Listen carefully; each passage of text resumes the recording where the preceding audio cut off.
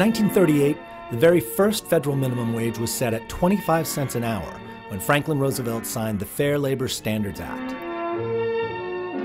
The wage is not tied to the rate of inflation, so it only goes up through congressional action. And 22 times since 1938, Congress and the President have worked together to raise it.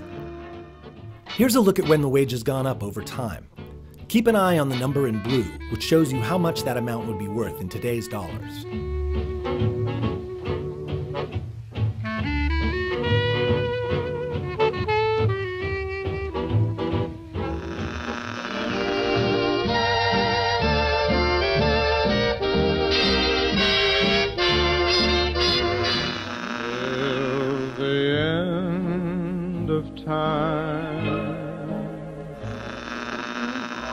But I can dream, can I? Sweet, sweet memories you gave, made of this. Can't beat the memories you gave. Take good care of my baby. She wore blue velvet. Never saw her face. Now I'm a believer. You can't have me.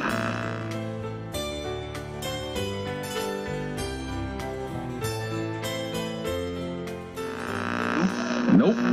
Everybody's doing a brand new dance now. Come on and Stop, whoa, yes, wait a minute, Mr. Postman. Wait.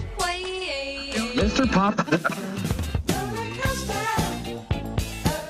Say what?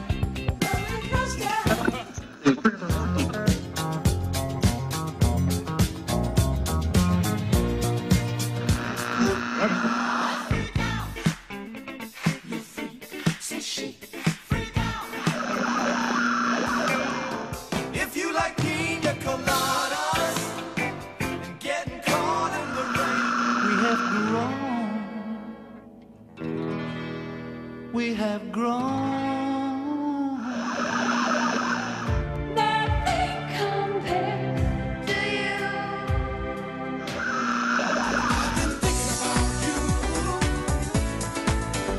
I've been thinking about you. Hala tu cuerpo, alegría, Macarena, Macarena. Goodbye, England's rose. May you ever grow in our hearts.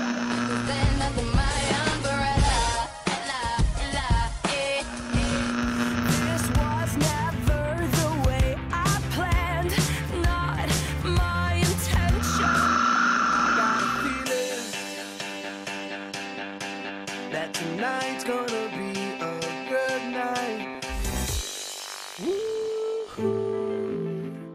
At its peak, the minimum wage in 1968 was worth $10.75 in today's dollars, but the purchasing power that goes with it has not kept up.